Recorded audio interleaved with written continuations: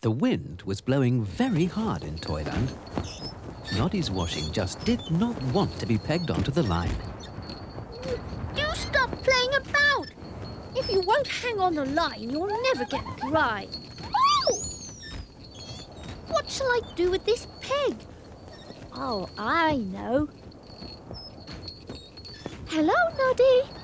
Tessie Bear, how lovely to see you. What a lot of eggs you have. I have to take them to the farm gate to leave them on Mr. Straw's milk churn. Then Milkman can pick them up and sell them. I was hoping you would take me there in your car. Of course I will, as soon as I've hung up my washing. Why are you wearing a peg on your nose? Am I? Oh, yes. You have to keep pegs somewhere until you're ready to use them, you know. Oh, what's the matter? I've just had a wonderful idea. It's such a lovely windy day. We could take a picnic and fly my red kite in Mr. Straw's field. There. Now I can help you fly your kite. Hurry, Tessie. The kite's longing to fly. It'll pull so hard we'll both have to hold the string. I'm ready. Here it goes. Whee! Fly, kite, fly! High up in the sky! Fly, kite, fly! Oh, Noddy, this is such fun! Hold tight, Tessie. It's going up in the clouds. Look out, Kite! You'll bump your head. How will we have our picnic holding on to this string? We'll tie it to something, and then the kite won't be able to fly away. Oh, Noddy, you are clever. What shall we tie the string to? The milk churn's heavy. We could tie the string to its handle. Come on.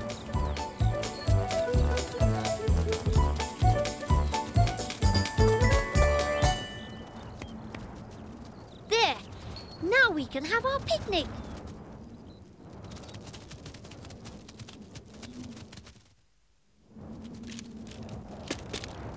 It's still very windy. Come on, let's fly the kite again. Tessie, what's the matter? Look! Stop! Stop! Stop, churn! Stop! Come back at once! Oh, Noddy! Come down here! How dare you fly away with Tessie's eggs? Come on, Noddy. Let's get into your car and follow the churn. We can easily see it flying through the air.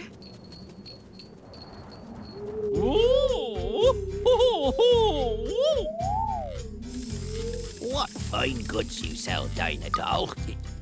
Oh, I just felt a spot of rain. It's not raining over here. Oh, it's raining here. It's not raining here. I don't believe it's raining at all. It must be raining. Look, there's a puddle.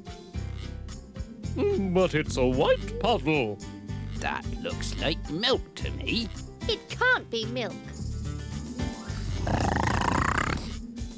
It tastes like milk. So it must be raining milk. Oh, dear me. Someone's dropped an egg on my head. Out of the sky? There must be a bird up there, laying eggs. Birds don't lay eggs when they're flying. They lay them in nests. Oh, I say. Somebody's laid an egg on your head, Jumbo. Oh! I'm sorry about that, Mr. Beetle. Now then, what's going on here? I'm afraid I have to report, Mr. Plod, that it's raining eggs and milk. Raining eggs and milk? Really, Mr. Tubby? What nonsense! How amusing! Eggs and milk. Whatever next? Oh, dear me. What happened? You fell down, Mr. Plod. You slipped on a broken egg. It must have fallen out of the sky, like all the others. Well, This is very serious. Nobody must move until I decide what to do. Oh, Mr. Plod. Yes, what is it? I'm busy deciding things. I have to report a missing milk churn. It's disappeared from the farm gate. Oh, dear. Oh, dear. It's the only one Mr. Straw's got, so he's offering a reward of £1 for anyone that finds it. A reward? A whole pound? Has anyone seen the milk churn? It's no good, Tessie. We've lost them. That milk churn has flown off with your eggs. Ooh! Oh, well done, Noddy. You found my basket. And there's the milk churn. We must take it straight back to Mr. Straw. All the milk's gone. Oh, dear. He'll be so angry with us. We must do this properly, Tessie. That churn is lost property, so we must take it to Mr. Plod first. Then he can give it back to Mr. Straw. And Mr. Straw can tell Mr. Plod how angry he is. Then Mr. Plod can tell me. Oh, but I shan't tell you. You're so brave and kind, Noddy. Thank you. I am to make an announcement about the reward of £1 for information. Noddy! He's got Mr. Straw's milk churn. Oh, my word! Where did you find that milk churn, Noddy? It fell out of the sky. There's a reward of £1 for finding it. A whole pound? But what was a milk churn doing in the sky? It was flying.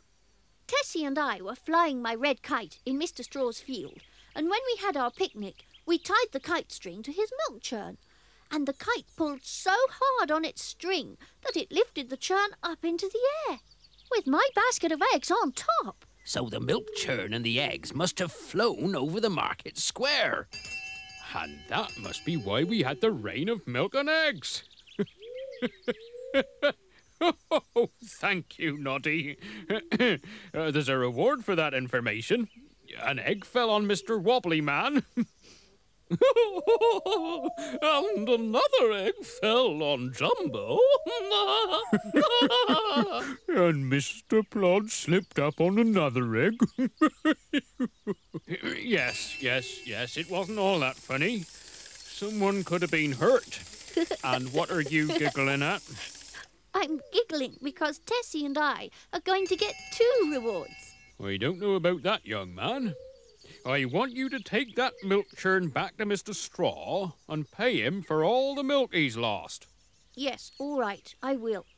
But we'll still have 1 reward, and as soon as you give it to me, I shall go to the cafe and buy Tessie an ice cream. And you can come too, Mr. Plod. How kind. I'll get your reward right away. It had been a busy day in Toyland. Noddy was looking forward to his tea. If there's one thing I like, it's a boiled egg. If there were 2 things I like, they'd both be boiled eggs. I say, hello, Noddy. It's me, Sly the Goblin. Don't walk straight in like that. Please use the knocker on the door. All right. That's far too loud. I already knew you were there. What do you want? I want you to take me to a party tonight in the dark wood. I don't know that I want to. I'll give you a bag of sixpences. 6pences? A bag of 6pences? If you bring me home again, I'll give you 2 bags of sixpences. 2 bags of 6pences? I shall be rich. Yes, I'll take you.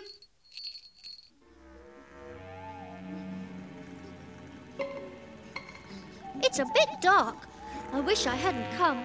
I don't really want to be rich. Where's this party of yours? Don't make that silly noise. You can stop here. Where are the voices and the music? Where is the party? Hello, Noddy. Yours the party. Gobbo, is it your party? That is right. Get out of your car. When do we start dancing? Oh, we won't start dancing. In fact, this party is a trick. What sort of trick? We want to use your car for ourselves. You bad, wicked goblins! That's stealing! We're only borrowing your car. It's the only way we can have a ride. Goblins aren't allowed to have cars. I should think not, if this is how you behave. I like your hat, Noddy. I think I'll borrow that as well. No, not my hat! Leave me my hat! Move over, slide. I want to drive.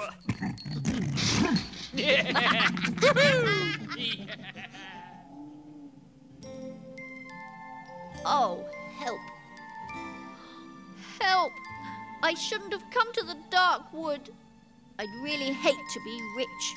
If I wasn't so cross, I should cry.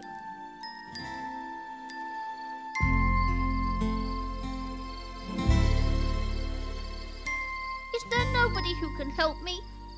I'm all alone and lost. Where am I? I know this house.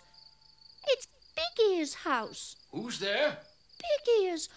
Oh, Big Ears. It's Noddy. Please come and let me in.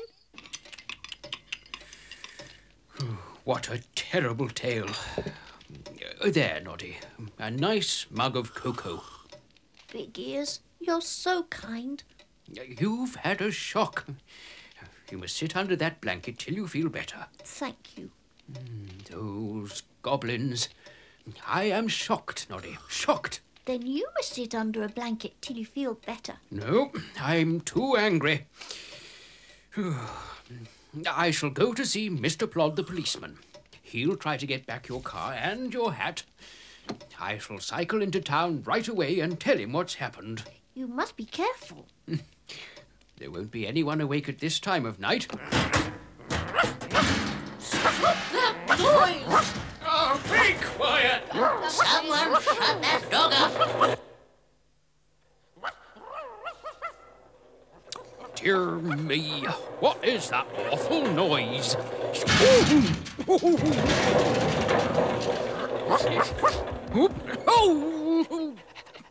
Oh, it's you, Pumpy Dog.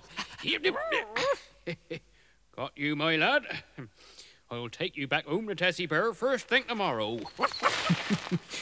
Funny place to have a rest, Mr. Plod. I'm not having a rest. I'm arresting this dog. Ah, you should arrest the goblins. They've stolen Noddy's car and his hat. Where did this happen? In the dark wood.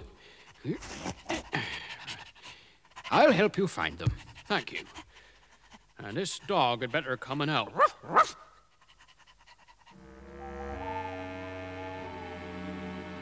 No sign of the goblins, Mr. Plod. Nope. And that dog's run off again. Oh! Do calm down, Puppy Dog. He wants to play. Here, catch this stick.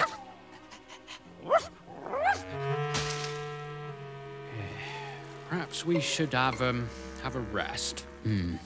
And make a plan. Now, what plan shall we make? What's that noise? Oh, is it that silly dog again? How odd. I don't think there was a bell on that stick. That's Noddy's bell. On Noddy's hat. What a splendid dog. He's found Noddy's hat. So, that's our plan. Bumpy Dog can show us where he found the hat.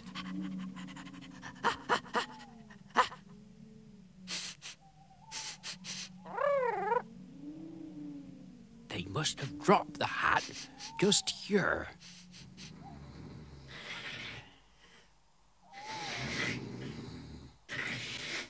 Those goblins are asleep. Yes. In the hollow tree. Now, we must all be very quiet. Who's out there? We've been found. Come on, Sly. Come back here, you two. Oh, dear. Come on, big ears. We'll have to find them in the dark. Come back here, you hot goblins!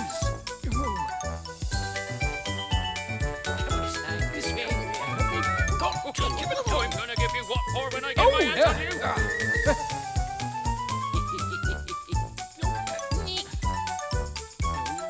Where are they?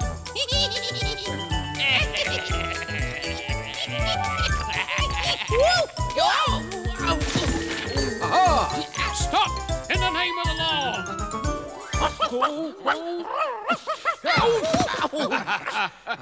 Got you. Oh, well done, Bumpy Dog. You caught them. Well, I helped as well, you know. It must be morning, and Big Ears isn't home yet. And I still haven't got my hat or my car. My car!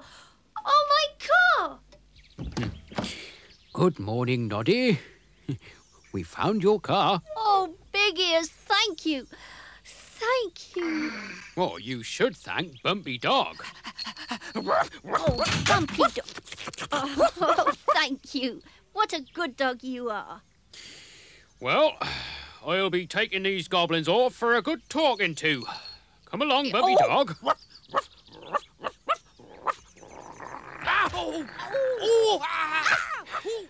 Well, Noddy, would you like breakfast? We could have a boiled egg. Thank you, Big Ears. Perhaps we could have 2 boiled eggs. It was a beautiful morning in Toyland. Noddy was looking forward to a busy day, driving passengers to and fro in his little car. Good morning, car. Milko. Milko. Morning, Mr. Milko. Isn't it a lovely day? It may be a lovely day for you, Noddy. It's a sad one for me. A sad day? I've lost my special watch. The one the dairy gave me for delivering milk every day for years and years. Oh, dear. Well, I shall look for your watch wherever I go. Oh, thank you. If anyone finds it, I shall give them a reward of 6pence. Then I shall look very hard. Would you like to ring my bell? That always cheers you up. Thank you, Noddy. That's really cheered me up. Oh, where is he? Where is that taxi? Ah, taxi! Oh, good morning, Pink Cat. Where would you like to go? Take me to the station, driver. My name's Noddy. How much do you charge, driver? Every journey is 6pence. Will you put your tail inside the car, please? Oh, all right. But do start or I shall miss my train.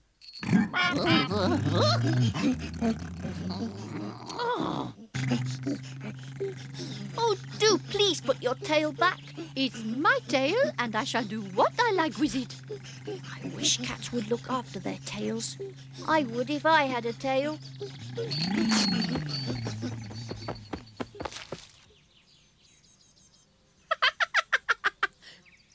All aboard! All aboard! Just in time. Oh, no. My tail's gone. It must have fallen out of your car. I told you not to leave it hanging around. And now I feel so giddy. Quick, quick! You'll miss your train. Can I have my fare, please? Your fare? Your fare? I'm not paying you money. You owe me money. 6pence for a new tail. And if you don't pay me 6pence, I shall report you to Mr. Plod the policeman. Good morning. But it's not a good morning after all. Instead of earning money, I owe the Pink Cat 6pence for a new tail. Good morning, Noddy. Can you take me into town, please? I've got to open my market stall. Yes, I'll take you. But you'll have to pay me 6pence. Yes, of course. Will you strap my bag onto the back of your car? I haven't got a strap, but we'll balance it and watch it very carefully. Good morning, Dinah Doll.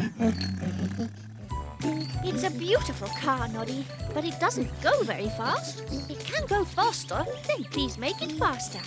I don't want to be late. Faster, please, faster.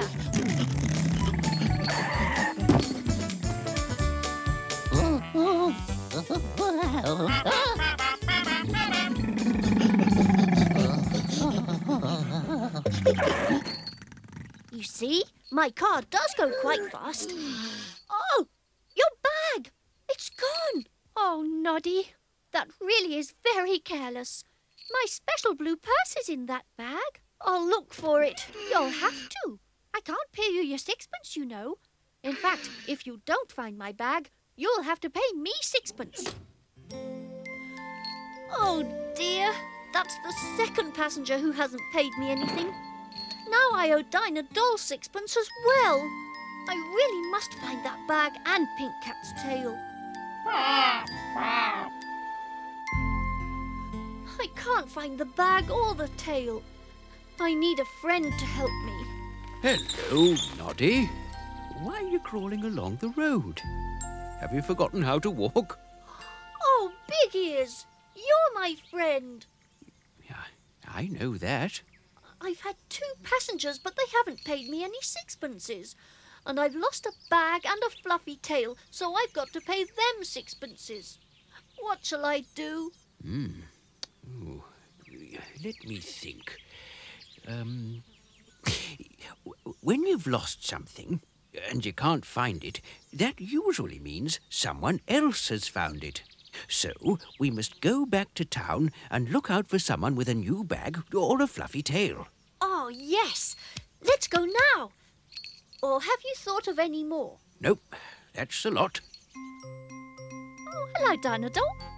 You're looking smart, Martha. Yeah, I know. It's my beautiful new pink scarf. Where did you get it? Oh, it just came my way. You're lucky. You've got a new scarf, but I've lost my bag. How silly of you. Bye! Is that the one? Yes, that's Pink Cat's tail.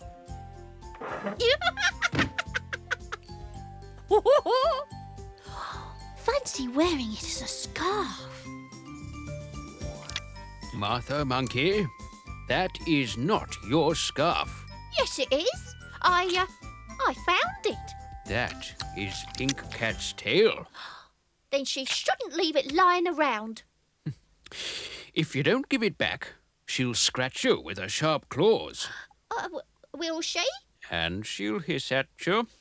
Yes, that's just the sort of horrid thing she'd do. Anyway, it's much too warm to wear a scarf. Oh, thank you, Big Ears. Now to find Dinah Doll's bag. We must look very carefully around. Oh, yeah, Mr. Sparks. Yeah, I'm going on holiday. With me beautiful new bag, yeah. Lots of people go on holiday with bags like this, so I thought I would too. The only thing is, I don't know how to open the bag. Please, allow me. Oh! I thought so. Dinah Doll's special blue purse. That clockwork mouse. He's always taking things that don't belong to him. Look, he's dropped something else. A watch. A watch? The milkman's lost his watch. What time does it say? 6 o'clock. Why, that's the very time Mr. Milko starts his round. It must be his watch. I'll give it back to him first thing tomorrow. But now I can give Dinah Doll her bag and Pink Cat her tail. Oh, thank you, Big Ears. Milko. Milko. Good morning. No, it's not. But it is. Yesterday, I lost Dinah Doll's bag and Pink Cat's tail, but Big Ears and I found them again, and they were so pleased they each gave me 2 sixpences. So today, we're going to have a huge tea party. Oh, good. And we found something else. Oh, My watch! Oh, Noddy, you are clever. I shall give you 2 sixpences as well. Oh, we shall have an enormous tea party. Oh, I'm so happy. I'd love to ring your little bell. All right, Mr. Milko. Carry on.